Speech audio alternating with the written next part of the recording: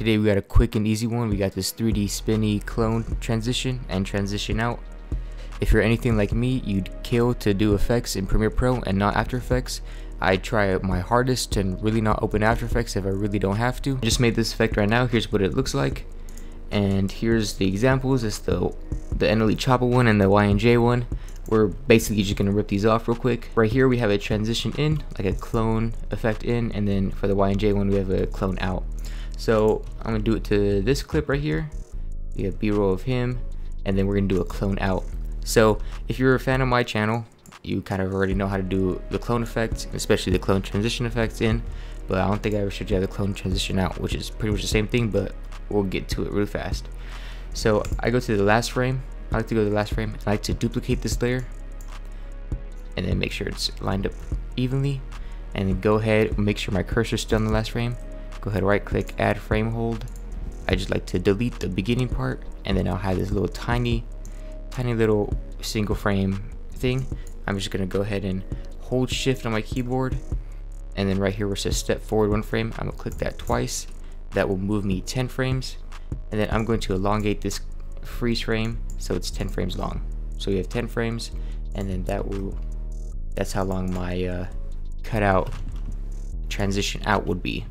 So now all we have to do is mask him out. So make sure your still frame is selected, open on effect controls, opacity, click this little pen tool, and then go ahead and mask him out. I'm gonna cut this out, so see you in a bit.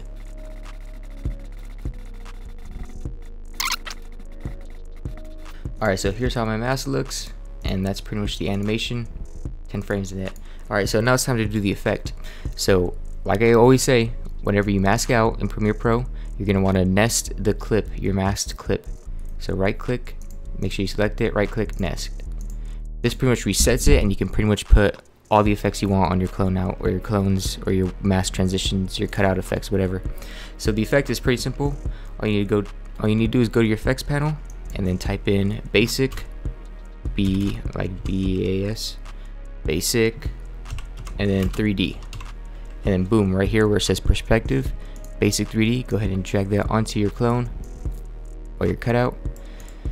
And the effect is pretty simple. All you need to do is keyframe the swivel, or if you want to go crazy, you can keyframe the tilt. So since we're gonna copy this Y&J one, let's see, it's pretty much that with a little slide down, so we can do the exact same thing.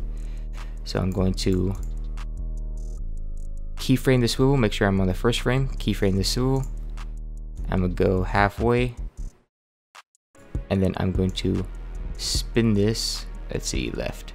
So it would be, wait, if I spin it right, yeah, so I'm gonna spin it right. So I'm gonna change this to 1x, which would mean positive.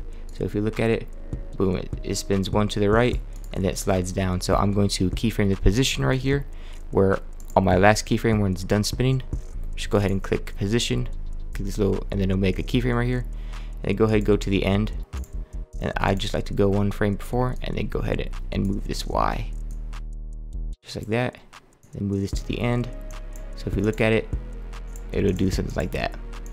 Now this could be a little longer, so I'm going to double click the nest. It'll open up the nested project, go to the beginning, and I'm going to make the still frame longer. Go back to the music video, and then I'm going to make this 5 frames longer, and I'm going to make the slide down longer. So something like that. Easy peasy. Alright, and that's basically the tutorial. So I'm going to do the NLE Choppa one now, so I could clone in, just so I have more content for you guys. Alright, so this one's pretty simple. This one just really just pops up and then swivels onto into a frame. So we're gonna do the same thing just with this one. So here's my transition, boom.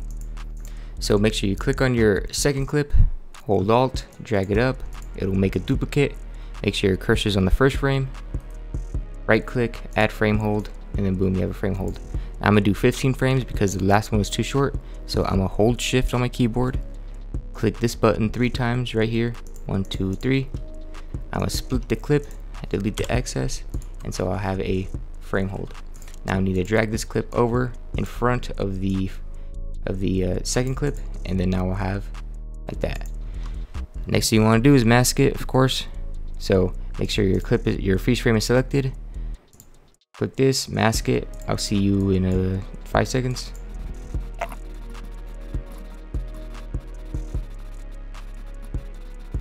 So I finished masking. Here's my mask. It's okay, but no one can tell where I messed up on.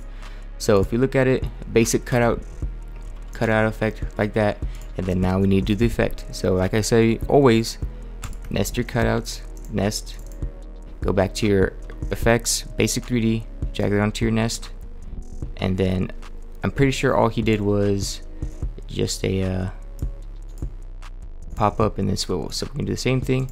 So we're gonna have him pop up. First of all, we're gonna swivel him opposite of what he is. So like just right, so it'd be minus 180, right, which would be a complete reflection. So we're gonna type in minus 180 right here on the swivel.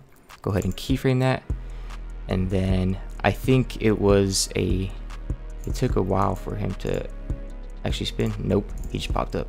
I have him pop up, and then go ahead, go put your cursor at the end of the nest, go back to swivel, go ahead and click this, then we'll have that.